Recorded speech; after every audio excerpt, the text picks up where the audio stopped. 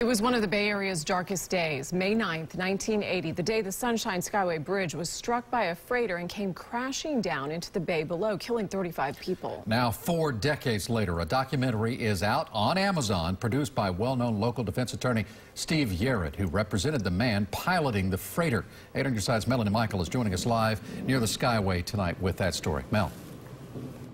Hey guys, good evening to you both. It's hard to believe that Saturday marks 40 years since that fateful day. And Steve Yarrett tells us there's a message in this documentary for all of us, that life can change in an instant. And indeed, it is quite precious.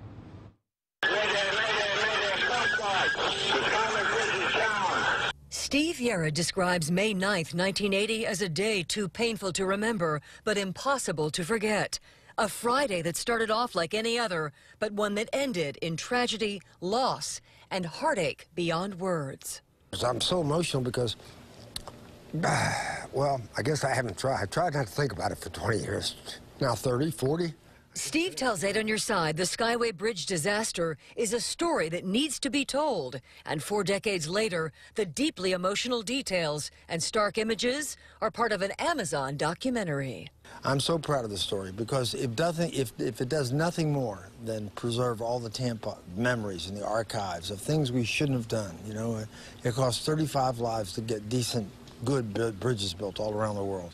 For Steve, the idea of producing a documentary was not a new concept. In fact, he's been approached countless times in the last 40 years with countless requests to do just that.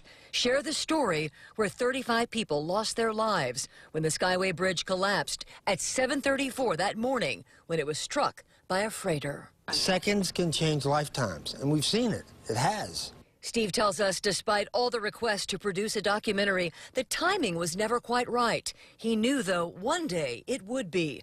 After all, Steve Yarrett had perhaps the most unique perspective. He was in the middle of it all as the attorney representing John Laro, the man piloting the freighter, a man who, despite his acquittal, would carry guilt for the rest of his life. What this film does, it highlights the truth, the necessity to have courage, to have hope when others have lost it, to believe in yourself.